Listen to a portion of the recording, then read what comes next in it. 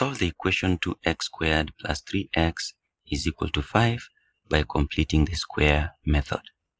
So we have the equation 2x squared plus 3x is equal to 5. The first thing always is to make the coefficient of x squared 1. So we'll have that by dividing all through by 2. That is the coefficient of x squared here. So that should give us x squared plus 3 over 2x is equal to 5 over 2. The next thing is to complete the square on the left hand side. Now remember, if you have a quadratic expression ax squared plus bx plus c such that the coefficient of x squared is 1, that is if a is 1, then we'll have this relation. First we have the relation AC is equal to B over 2 squared.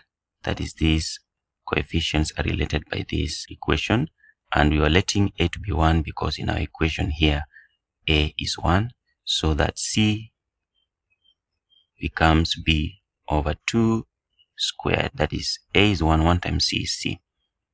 So applying this to this equation, x squared plus 3 over 2x.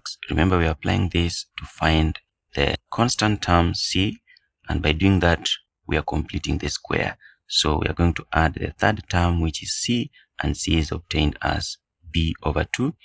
For this case, b is 3 over 2. 3 over 2 divided by 2, that is just similar to multiplying by a half. So 3 over 2 times a half is 3 over 4. But remember, we square just as we have here.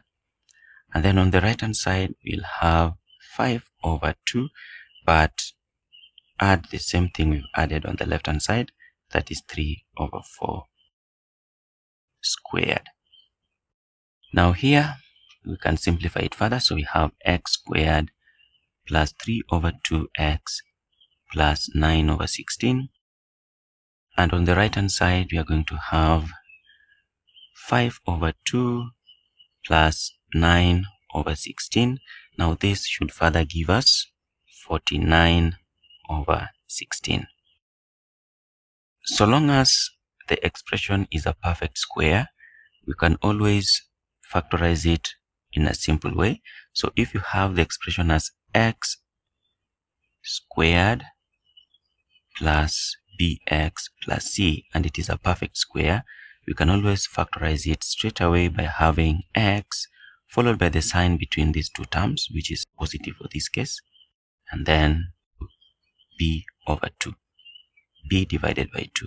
Now this, if squared, gives us this. So if you square this, you get back to the expression. So on the left hand side, we are going to apply that. We are going to say x plus a half b. B is 3 over 2. So a half 3 over 2 is 3 over 4. And then we square. If you square this, you'll get back to this expression. So that is for the left hand side. And then the right hand side, we have 49 over 16. And because we need to know the value of x, we will find the square root of both sides. So when you find the square root of both sides, we are going to have the square root of x plus 3 over 4 squared. And on the right hand side, when you find the square root, it's going to be plus or minus the square root of 49 over 16. This is 9. And left hand side, we have x plus 3 over 4. And then on the right hand side, we are going to have 7 over 4. And that is plus or minus.